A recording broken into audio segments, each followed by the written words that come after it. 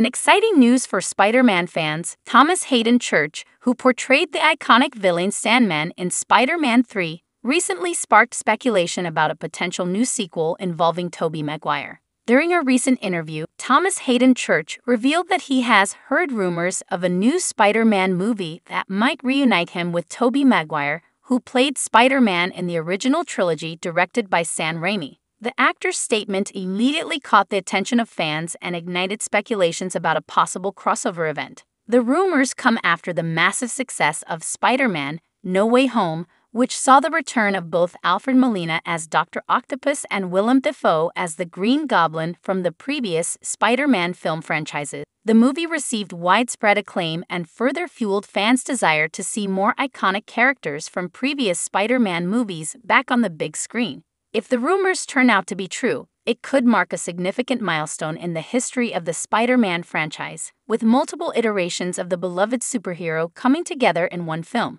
This crossover event could also open up exciting possibilities for future stories and collaborations within the Spider-Man universe. While nothing has been officially confirmed yet, fans are eagerly awaiting any announcements from the studio or the actors themselves. The potential of seeing Tobey Maguire and Thomas Haden Church reprise their roles on the big screen is undoubtedly thrilling for longtime Spider-Man enthusiasts.